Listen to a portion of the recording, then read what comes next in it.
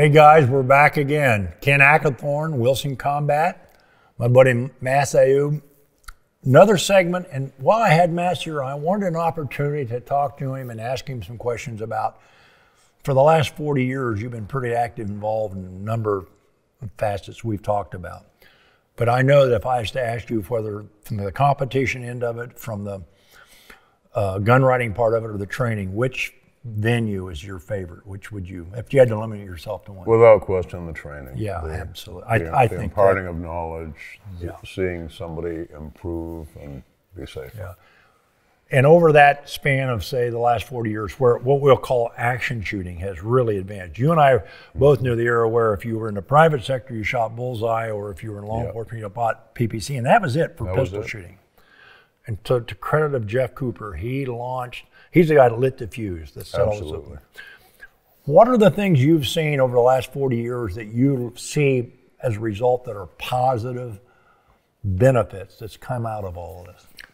Big thing, expansion of the number of gun owners and the huge expansion of lawful concealed carry. The many states now that have permitless carry, the overall switch from the norm was we may issue the permit if we feel like it, to no, you shall issue the permit or show good cause, why not? We have the training that's available. In those same days when bullseye was the only game in town, the only training available to the private citizen was once a year going to the bullseye shooting school at Camp Perry, shooting like this. True. Today we have, within a year of each other in the mid-1970s, Jeff Cooper established the American Pistol Institute gun site, and Ray Chapman and Dick Thomas established the Chapman Academy. Yeah. And you and I saw where it snowballed from there. It's now literally a significant industry, training private citizens in judicious use of deadly force and self-defense. Yeah. Equipment-wise, what have you? I know we know there's so much; it's hard to cover it very briefly. But of the things you've seen equipment-wise that you would say really is an advancement, that things that you think are beneficial, what would you? Better guns, better holsters, definitely better ammunition. What a whole lot of people miss, they just look at the trigger pulling side. Mike Dillon gave us the affordable progressive reloader that made probably the single most important thing. Made affordable practice within the reach of so many more American citizens. Absolutely. Before it was, the rich guy or the sponsored professional who had the star reloader. Yep. Today with the Dillon, there are many, many more proficient shooters. Again, the availability of training. Mm-hmm. While there are some great self-taught champions, just on the average, a week here, a weekend there, it saves what would have been years of figuring it out by yourself, trying to reinvent the wheel. Yeah, I think you're absolutely right. One of the things I've seen, you and I, and a lot of people of our generation were self-taught. Yep. Unfortunately, we learned a lot of bad stuff, and it took a long time to get over it. I see a lot of new shooters that don't have that training curve. They start off with the good fundamentals, and they come along a lot quicker. I think that we see that. Mm-hmm. Now we have so many more also competitive shooting sports. We have 3-gun now. We have sporting clays. We have cowboy action shooting. You got Steel Challenge, IDPA, USPSA, 3-gun. National Shooting Sports Federation did the study that showed more dollars from recreational family budgets are spent in America today on some element of the shooting sports than are spent on golf. And no one ever saw that coming back when one or two guys in the neighborhood might belong to the gun club. Yep. Yeah, and I tell people, Bill Wilson was the only guy, when we started IDPA, he was enough of a visionary. He saw this concealed carry movement. I'll be honest with you, I didn't believe it. I thought that's never going to happen. And I think you would agree, we were not. I was a pessimist, but I'm glad to have been proven wrong. Yeah. So I think that's had a huge, currently you'd have to say that's probably one of the biggest facets of the growth of the gun culture is the CCW. It has been Second Amendment Foundation's lawsuits that have led to so many victories on the state and local level. And at the national level, the Heller decision and the McDonald decision have been absolutely huge for gun owner civil rights. Yeah. Now, if you were to look back and to the present of things that have happened, trends, ideas, whatever, that you would put in, shall we say, the minus category, are there things that come to mind? On our side, things that are well-intentioned but can be taken the wrong way by the many people who demonize us. I've made it clear for years, look, the gun owner civil rights movement has a great deal in common with the gay rights movement. In both cases, we are closeted minorities. That's true. Feared and hated by people who don't begin to understand us. That's very true. The gay people were smarter than us. They didn't make the huge advances they've made with parades and doing obscene things in the middle of the street. They did it with a campaign that said, we are your brothers and your sisters and your neighbors and your sons and your daughters. When I see people today, however well-meaning, thinking, gee, I'll do a Second Amendment audit, I'll carry my AR-15 into the local supermarket, and somehow this will normalize guns and everyone will say this is wonderful. No, it isn't. In a time when a handful of sick monsters have killed innocent people, and our media blamed us for that when they were the ones who aggrandized them, when they were the ones who made it clear to every thwarted loser in America, get a gun, murder some innocent people, and we'll have you every 5 minutes in tape loops for a week on CNN. Yeah. You saw the Columbine killers on the cover of Time.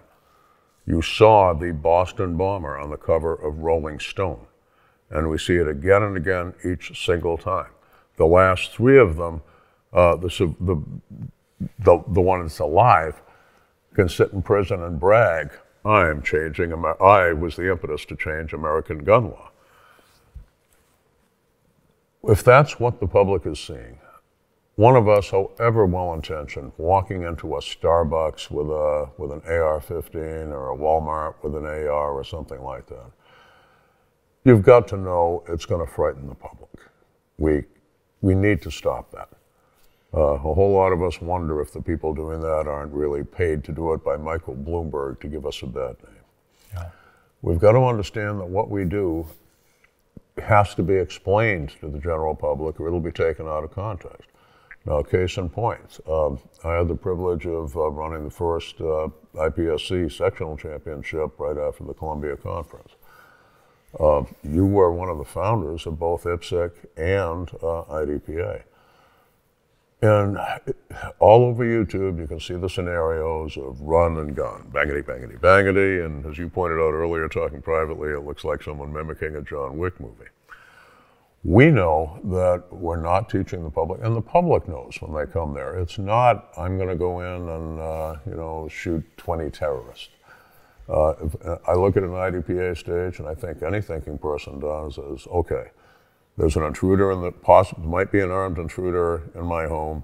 He might be in any of 9 different places in these next 2 rooms, and I've got to know how to engage him and take cover from him at any of those 9 different angles. And that's what happens when we run that stop clock and you put a couple of bullets into each of the 9 targets.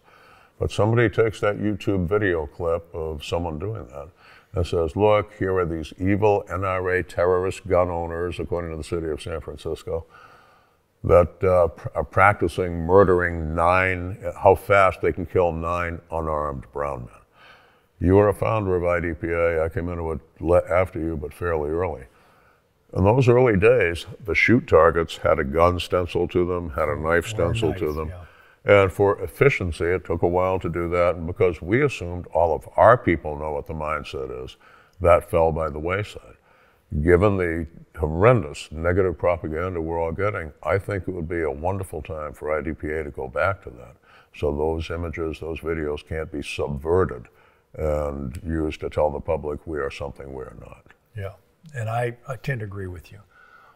My concern is, when IPSC started, it was designed as basically a tool in which you, through organized, structured competition, you would improve your self-defense skills. But for the first 4 or 5 years, it was combat shooting by definition. We were drawing service pistols from holsters. We were learning a lot of new stuff.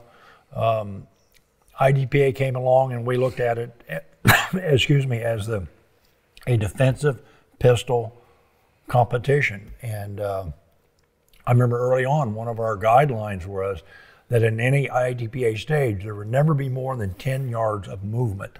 Now, we know in the real world, when the shooting starts, people start moving. We know that. But they don't move a long ways or a lot. They move just to get to safety, generally. They move to where they perceive safety is. And what I've seen as of late, IDPA has become a lot like USPSA. It's become run and gun matches. And with, like you say, multiple targets. Cover isn't as much of an issue as it once was. And it seems like, to say today it's International Defensive Pistol Association, in many ways what's going on, you'd be better off to say International Offensive Pistol Association. And that concerns me, like you, how it can be perceived. Yeah, we know that's not the intent. We also know that if 10% of the electorate is on our side and 10% is hardcore on the other side, neither will change the other's mind.